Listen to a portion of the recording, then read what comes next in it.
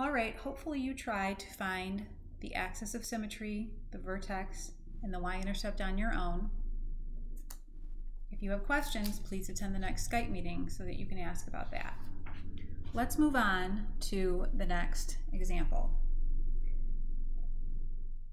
An object is launched from a platform. The function that models the path of the object is f of x equals -2 times the quantity x minus 3 squared plus 32.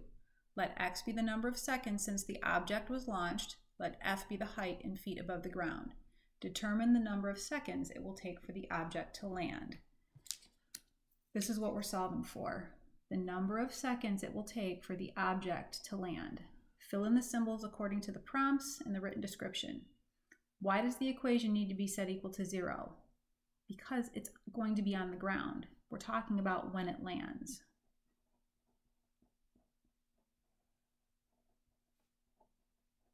When it lands on the ground, it is 0 feet in the air. That's why it's important to set it equal to 0. It says we are supposed to subtract 32 from both sides. Okay. 0 minus 32 is -32. That equals -2 times the quantity x minus 3 squared. And then it says we are not going to distribute -2. That's incorrect. What's incorrect for a couple of reasons. First of all, distribution, not an inverse. We are solving by inverses. Why would we distribute? Moreover, I would have to apply the exponent first, and I would have to do x minus 3 times x minus 3. Remember, there's no such thing as distribution of an exponent either. So I can't distribute this exponent and then distribute this. That doesn't make any sense. We're solving by inverses. What would be the inverse of what we see here? Well, it tells us here, divide both sides by -2.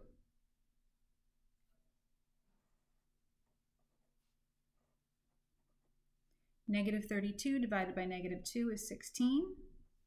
And that then leaves us with x minus 3 quantity squared on the right-hand side. Why do we divide before we square root?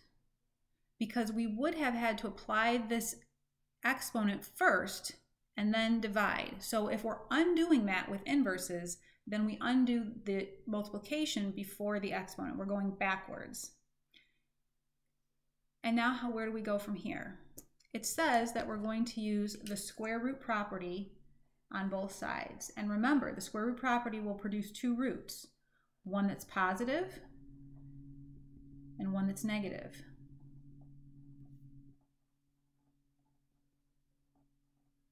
So when I apply that square root property to both sides of this equation, the square root of 16 is 4, and that equals x minus 3. Or the negative root of 16 is -4, and that also equals x minus 3. And for here, we're just going to solve for x by adding 3 to both sides. So 7 is equal to x, and -1 is equal to x.